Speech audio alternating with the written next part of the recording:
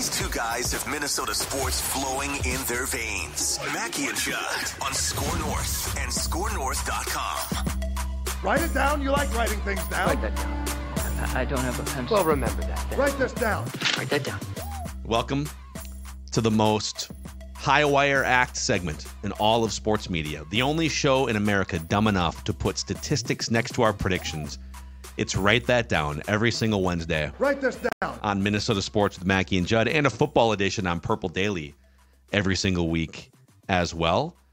Boys, I'm guessing there's going to be some Twins baseball predictions today because the Twins play their first regular season baseball game tomorrow. They play their first game at Target Field on April 4th at 3:10 p.m. and the forecast looks pretty good. 55 to 60 degrees, sunshine right now. We'll see if that changes, but you can be a part of the excitement on opening day at Target Field, April 4th, 3:10 versus the Guardians. First 10,000 fans through the gates receive an opening weekend beanie. You can see Royce Lewis, Byron Buxton, Pablo Lopez, Carlos Correa, and more at Target Field. Secure your spot at twins.com/tickets.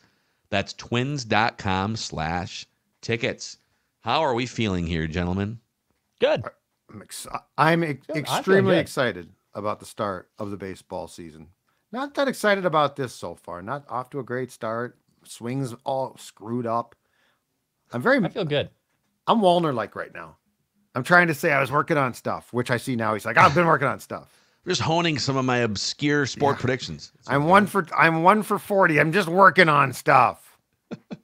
So, here's how it works before we get to the accountability session. It's 3 predictions from everybody on the show every single week. They must be quantifiable. Those are the parameters. We keep track of batting averages and home runs here on Write That Down.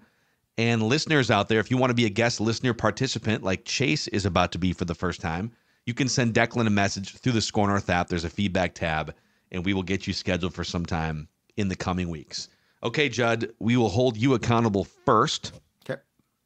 A lot of things came off the board. That's just a terrible start. My God.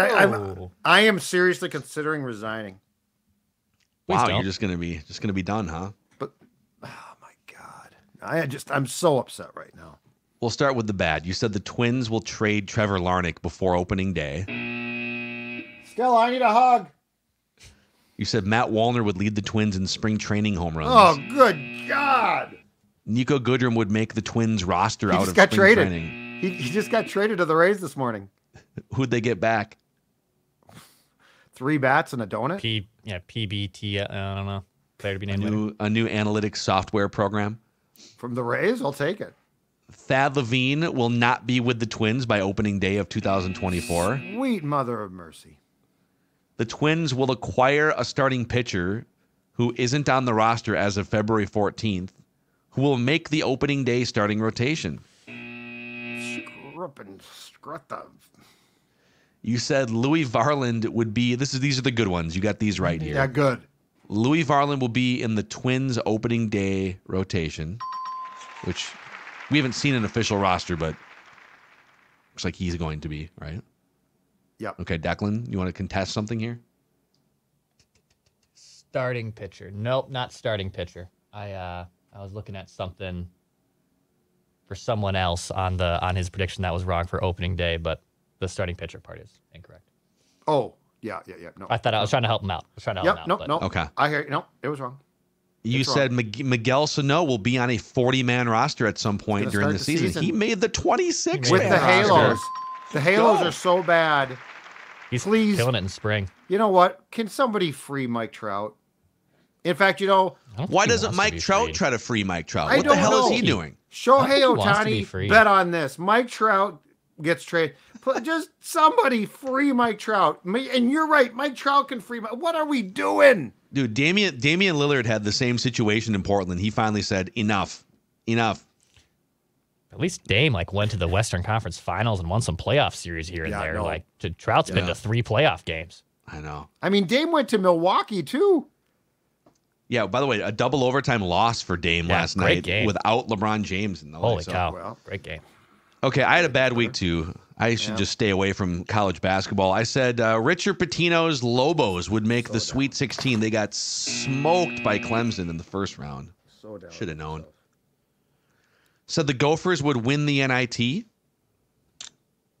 Thought the officials kind of screwed them there in this segment. Scotty Maher the boat. Larry Nerd.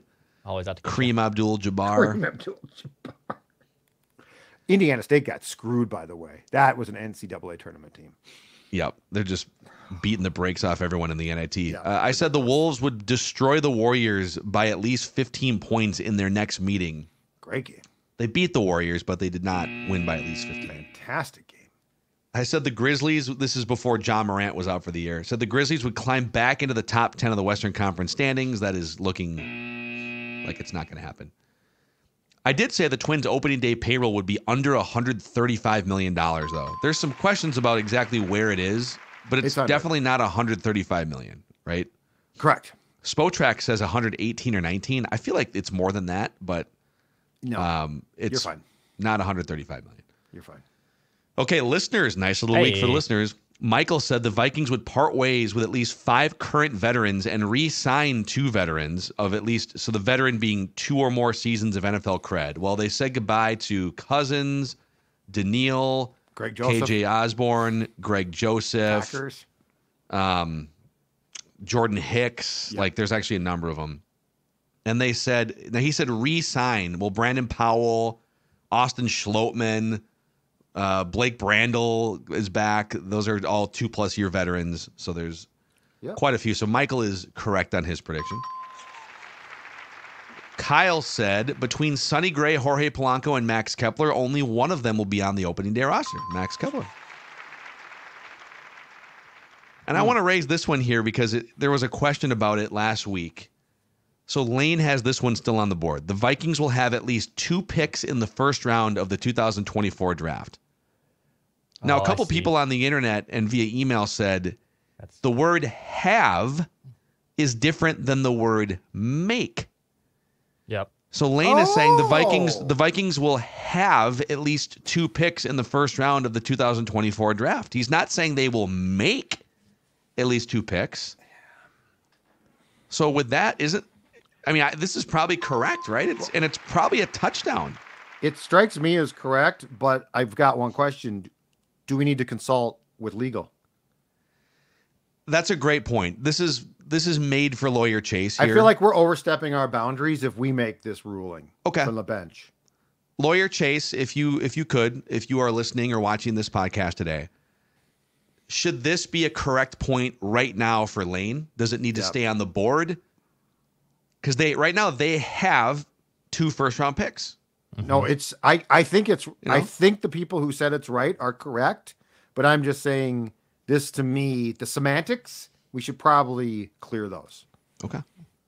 We will summon Lawyer Chase, who's on retainer. Always. From Thomas. It's costing us an absolute arm and a leg. I know.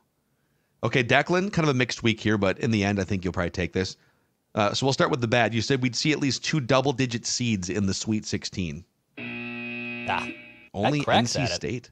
Yeah, I did have NC State in my bracket, though. So, Nice. Lots of chalk, right? Go Wolfpack. Lots of 1s and 2s. Yep, lots of 1s and 2s. All of the 2s, which we'll get to in a second. You said there'd be a report that the Twins are considering playing Byron Buxton at first base, or the Twins brass will address the idea by opening day. I have heard none of this. Nope, the flap is gone and the center field is back. In a classic kind of Judd-like, I forgot I made this prediction. I had no idea this was on the board. At some point, this could be like their next step, maybe, if they feel like, I don't know. But this is a home run. You said all 4 number 2 seeds will make the Sweet 16, and you did. I think face value, we probably would have said, I don't know if that's that's why a home run. Yep. But you said it's happened only 6 out of 44 times, which means it's a very low percentage chance, obviously, and that's a home run. Hashtag Hembo. Did all the research, and I credit Hembo here. So you're just stealing takes from I didn't steal Greeny takes. And Hembo. Hembo actually said in his bracket to eliminate a 2 seed by your Sweet 16 because historically all 4 don't make it. So I said, well, I'm going to do the inverse for a home run prediction on my own radio segment. So you take that, Hembo. I think this is the furthest that Shaka Smart has been, by the way, since like his VCU runs 10 or 12 years ago. Yeah, Texas was a bust for him, right? Yeah. And then this one's still on the board here, unless you've seen, we haven't seen an official roster yet, But Declan said Josh Stamont will not be on the Twins opening day roster. It looks like he's going to start on the injured list, which would make this correct. But unless they haven't released their official roster yet. So yeah, keep that one on the board. I think semantically we do have to technically keep this on the board. I think it's trending towards obviously likely a hit, but we can't, I guess, jump the gun too quick.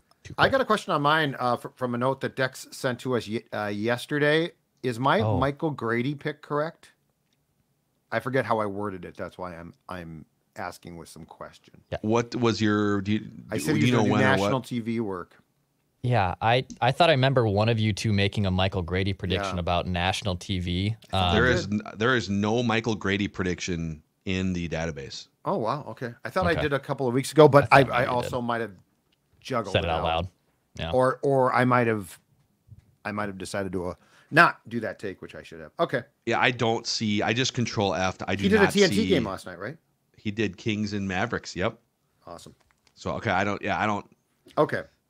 Seems like kind of shady. Judd just tried to get a point there for something. Well, Declan not shady. I asked because I thought that there was some. Yeah. It rang a bell when I saw it, and I was like, "Hey, isn't this a prediction?" So that's all it was. Yeah. No shadiness. So listeners are at 444 on the young season here. Declan's at 357. I'm at 308. Judd toiling at 214. I'm up to the That's why Mackey he's scrounging for predictions. The Mendoza line. Declan and I have one home run apiece, and the other, the listeners and Judd are still looking for the first. All-time career stats, Declan leads with a 360 average, Judd 326. I'm at 272. Listeners 263. Listeners have the most home runs with 55. So there we go. A beefy accountability session. Let's get guest listener predictor Chase in here for his Write That Down debut. What's up, Chase? Hey, guys. How we doing? Happy opening day eve. Hell yeah, dude. We got some Twins predictions lined up. Yeah, what's your background as a Minnesota sports fan? Tell us. I grew up in Minnesota up until I went to the University of Arizona, actually. And my parents had season tickets to the Timberwolves for most of my childhood, which was unfortunately like 2009 to 2016, which is about the worst time you could possibly have Timberwolves season tickets. So I got probably more affordable during that era to go to Timberwolves games. Definitely, yeah. So, okay, who is your favorite Timberwolves player from 2009 through 2016? It had to be Ricky Rubio. I know that was kind of the Kevin Love era, but Ricky Rubio was just so much more fun to watch during that time. Mm-hmm. I hope he comes back and plays a couple. He's not that old, right? I know he's got the mental health and some physical. And what was the pop-up year, you guys, when we were at spring training, Phil, and he tore up his knee, but it was like a shortened season. Yeah. And the Wolves were a playoff threat until he got hurt against They were battling for the 8th seed. Yeah. And they were playing the Lakers in that shortened season. He was guarding Kobe, and he just went down. And that guy, it's amazing. That iteration of the Wolves, they had a lot of talent. Mm-hmm. Kevin Love was leading the league in rebounding and scoring 25 points, and they never finished above 500. Rick Adelman. Anyways. Corner offense? Corner offense? That was a scheme. His scheme was called the corner offense. Get that tattooed, I guess. Rick Adelman's corner offense. It worked in Portland, you guys. So it worked in Sacramento too. Sacramento, let's say. Yeah, Sacktown. It worked pretty well too. Right. So Chase, you're going to lead us off here, and then we'll go Judd, Declan, and back to me. 3 trips around the room. What's your first prediction, sir? Write this down. Not to lead the day off with too much negativity here, but I think the Tyler Malley trade is going to start to look even worse this year. So I think Christian Encarnacion Strand is going to be kind of the next JD Martinez of the league. Oh. So write this down. Christian Encarnacion Strand will hit more home runs this season than any Twins player. Well, that's a great prediction. You've come to the right place. I like that prediction. Wow. Dude, yeah, he looks legitimate. They got a couple former Twins there kind of anchoring things. Okay, Judd. Oh, all right. Royce Lewis will homer in tomorrow's game. So in the opener, Royce Lewis in Kansas City is going to hit a home run. I don't know if it'll be the first at bat. If I'm not mistaken, the Twins started off, what was the year after the contraction talk? Was that 2001? Mm-hmm. When Jock Jones opened the game at KC, and Bramer had the great line of "Take that to New York" or something like that. That was Dick's last great line. But anyway, Royce Lewis. Wow. The drive-bys every single time. And Corey Probus tomorrow. I'm so excited. bet you are. You My are guy a kid Tim on Scoggins Christmas just did a morning. Provis column. Nobody loves don't to drive blame- by former Minnesota sports Hey. figures than Judd Zulgad. Hey, I am. Look, nobody loves Grady and Jim Pete like I do. But Yeah, two until the one of best them leaves, and in now the you're going to be business. trashing them for. Yeah. Oh, I will never trash them for leaving. No. I'll trash them for becoming Write this blatant down. homers, which they're actually not. Okay, Declan. All right, I have 3 Twins predictions related mostly to the start of the season. I'll start with this one. I'll make a similar one, but Byron Buxton hits the first home run for the Twins this season. Yeah. I think he'll be batting second most likely tomorrow. I think he'll be batting second, but he'll hit the first home run of the season for the Minnesota Twins. Write it down. Okay. The number one Write this down. Byron Buxton doubter, Declan. Oh, I Pulling have a another 180 I have another Buxton prediction. Yeah, I have he'll another twist his Buxton knee prediction. in the third. Not a doubter, just a realist. I'm going to take my Alex Kirilloff optimism from this week's SKOR North Twins show season preview. I'm going to put it in to write that down for him. Alex Kirilloff will finish the season with a career high OPS. So this is his 4th year in the majors. His OPSs have been 722, 651, and 793. So he will have an OPS, a career high OPS of at least 794. Write it down. Cool. Maybe he'll get over 800. Get the glove this down. down. Yeah. And if he doesn't play an inning at first base, that's fine. Just swing the bat. That's also true. Speaking of healthy. drive-bys, Declan, for no reason, as Phil is trying to talk about Kirilloff at the plate, get the glove down. Glove down. I can't wait because Declan's going to be around the ballpark a lot more. If Declan takes this same venom face to face to guys like Kirilloff in the clubhouse, Kirilloff, Griffin or if he Jax. comes back and says, I had a good conversation with Kirilloff. We're on the same page now. He's No, a you will not have a good conversation with Kirilloff. yeah. I don't He's think I a got to worry dead about ass. that one. Just hey, swing the bat, get an 800 OPS. It doesn't matter. Oh Nothing yeah, else I'm matters. just saying he's a dead ass. Okay, Chase, what is your next prediction? Write this And I'm going to swap over to the Wolves here. I think if Cat is back in the first round, I think he's going to be a little limited still, and I think Ant's going to need somebody else to step up. So write this down. Naz Reid, the legend, will have at least one 20-plus point double-double in the first round of the playoffs. Let's go. I love it. The double-double, because he's definitely going to score. You said a 20-point double-double? Yep. Especially if Cat's out, Naz is going to score. It's funny, the rebounds are a little bit tougher to come by for him because he's not as much. He's literally playing like wing. He's much. They list him as a center still on all the different websites and classifications. He's much more of a 3 or a 3-4 hybrid than he is a 5. Yeah, but playoff Rudy always gets phased out a little bit, so I think he's going to get some more opportunities in the rebound category. Okay. Write this down. All right, we're back to Judd here. All right, I'm going to stick on my opening day Twins predictions. The Twins will steal 2 or more bases tomorrow. Okay. So a couple of years ago, they didn't run much. They obviously enlarged the bases. Last year, they ran, I think, a little bit more. But I think the Twins are going to use a little bit of their speed tomorrow to get guys in scoring position. And What do you they'll think steal 2 swipes more those bases. bags? Off the record, Yeah, off the record. What do you think swipes those bags? I think Correa steals a base. Really? I think there's a chance. Yeah. Yep. Wait, how many? Hold on a second. Look this up. That might, off the record, that might be a home run right there. If you just say Carlos Correa, what's his recent? Last year he had the foot injury. Yeah. That's what Dude. I'm saying. He's healthy now. Wow. Are you looking at the same thing I am? Yeah. Judd, why do you think Carlos Correa is going to steal a base tomorrow? Because he feels good. He feels healthy. And I think Buxton or Lewis. Do you know when the last time Carlos Correa stole a base was? 2 years ago? Keep going. 3 years ago? Keep going. 2003. Tracking like that. It was on April 9th, 2019 at home It's against gonna the be his Yankees. It's going to be his first time. It's going to be his first time. Okay. I have a prediction after Dex. I'm going to come Write in this out. down. Okay. All right. I'll make another Buxton prediction here. Write this down. Byron Buxton will start 10 games in center field between now and April 18th. That is 18 possible games.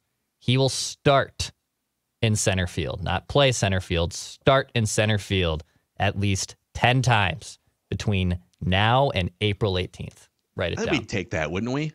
We would Oh, take yeah, that you'd take ratio. it. Yeah. Oh, for Yeah. April? Sure. There'd be some DH, some off days built in. Yeah. Sure.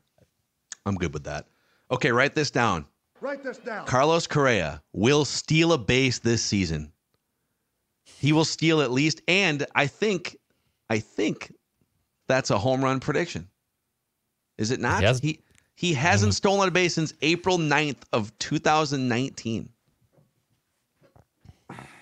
And one stolen base. I mean, he has only been caught stealing once over that stretch. Yeah, he's only attempted one stolen base. That foot's feeling good now, though, baby. That foot's feeling good. He's getting the lead off. The pitcher.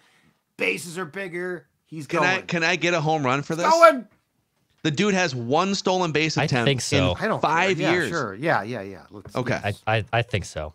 Yes. The baseball reference thing isn't loading, but I was trying to get the exact games between 2020 and 2023 because it's 400 some games. But so it's been almost because it was like the fifth game of the year in 2019.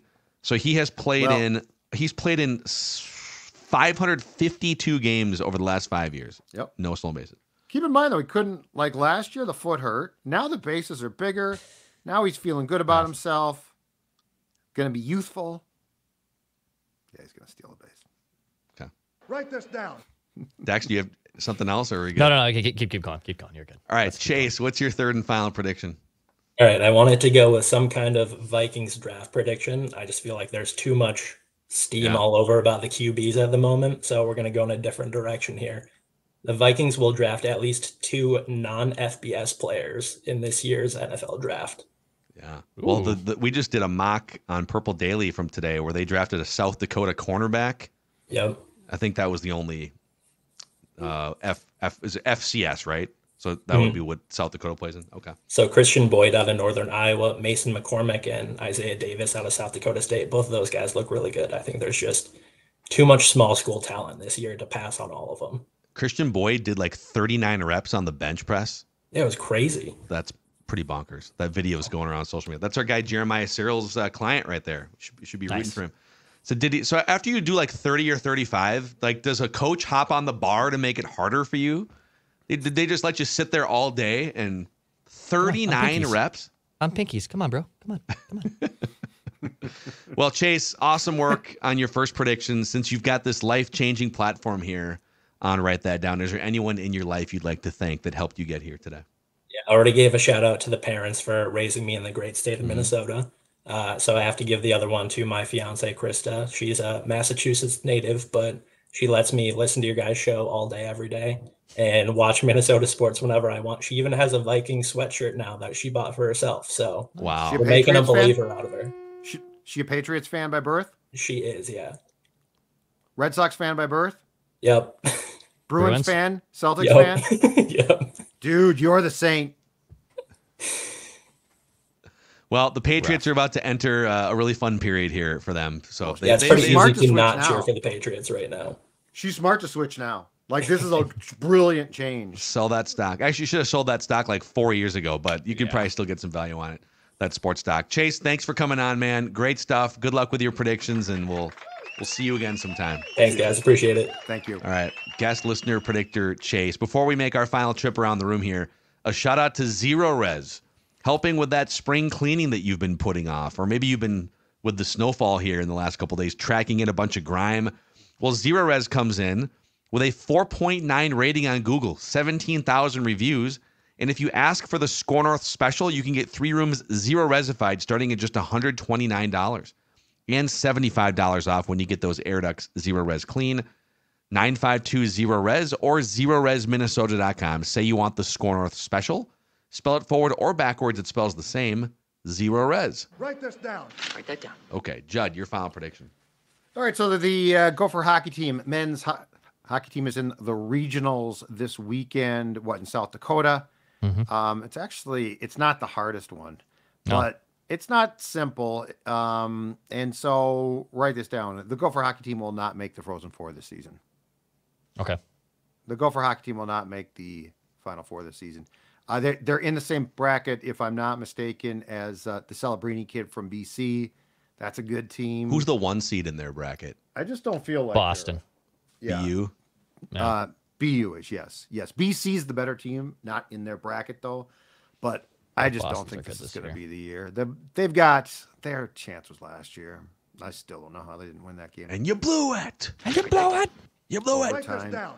Faber on the bench, Cooley on the bench. I don't get it. Dex, your final prediction. All right, last one for me. I'm going to now have a negative Twins prediction because I gave mostly 2 positive ones. Write this down. The Twins will blow a save opportunity in Kansas City. Oh, man. They will blow a save opportunity. Someone will be credited with a blown save in Kansas City. Right off the record? Griffin Jack's off the record, your guy? Or who? Stewart? Jax? Jax could do it. Stewart could do I just with the bullpen being in shambles, someone's gonna have to pitch out of their skis, do it a little bit, and they're gonna blow a save. Yeah. They're gonna blow a save. You know, I'm gonna bring some positivity here. All right. Write this down. I have one that's a long-term season prediction, but I'm gonna save that for later. Yep. I'll just give you a quick little snippet. I want something to come off the board tomorrow. Pablo Lopez, opening day starter, right? Mm-hmm. Pablo Lopez, despite the spring struggles, will strike out the first batter he faces tomorrow. He'll start the season with a strikeout of the first batter. Okay. Jim Bowden picked him as your Cy Young winner for his predictions. He also had, and you guys tell me if this is also an issue. So he picked Royce Lewis to win Comeback Player of the Year. Do you think he qualifies as a Comeback Player of the Year? So if you come back, play a chunk of the season, and we're go really good, gangbusters and hit grand slams every at bat, are there qualifications for that award? Do we have strict qualifications? Man. He did. I will say he had Carlos Correa third. Like I could see actually if Correa puts up Correa numbers, he played too much. He could get it. No, but comeback player doesn't mean you were out. It means you were bad sometimes. Yeah, but Carlos Correa wasn't. I don't think he was bad enough. It was a really bad offense. It was a bad year for him. Like if he's back to normal, like an 859 OPS and Gold Glove defense, I could totally see him winning Comeback Player of the Year. But Royce Lewis, I don't think he should qualify for that award. You think of it more as like a Joey Gallo has a career year or something after almost being out of the league. Cody Bellinger. I kind of feel like it's a lifetime achievement Comeback Player of the Year award, right? Like he plays in a full season. So that, therefore, he's the comeback. But I don't think that works. But he played a half season, or he played like a third of a season, and was one of the best hitters and players in baseball during that period. So I agree. I don't know. I'm looking here to find out. It feels like there's got to be some type of guidelines. I think it's just perception. It's like, who do you perceive as the comeback player of the year? Why are we doing it? I feel like it's mostly injury based, or it's someone popping up like a Joey Gallo having a career year or something. So, all right, go Royce Lewis. I'm rooting for him to win comeback player of the year. Let's go. Go Twins. He wouldn't even want that. It'd be like, Roy should have comeback player of the year. No, I'd probably be like an MVP candidate. I think for him to win comeback player of the year, he would probably also be in the MVP mix, though, right? Because he'd have to put up such a ridiculous season. I feel like if I'm his age, screw your comeback. That's for old men. I think you're treating the comeback player of the year like the most improved player, where like comeback player of the year that's all right, cool, whatever. Yeah, I was off the grid for a period of time. Most improved player is offensive because it means that you were crappy before. No, I've got the perfect example. This fits the criteria. Byron Buxton. Yes. Literally could not play center field, had a flap, his knee had a flap the whole time. Like Carlos Correa. Carlos Correa played a good shortstop last year. Yep. You're right on Buxton. 100%. Byron Buxton. He basically couldn't play. Let's make it happen. Shell of himself. He was broken down. Player of the year. He was at the bottom. He was in the gutter of baseball. Pulled himself up by the bootstraps. But not too aggressively, so as to not aggravate anything. Yeah. Pulled himself up by the bootstraps. Very and unfortunately carefully. was put on the 60-day IL because the bootstraps broke. Both hamstrings popped. All right, there's your Write That Down predictions here. Minnesota Sports with Mackey and Judd and the SKOR North YouTube channel.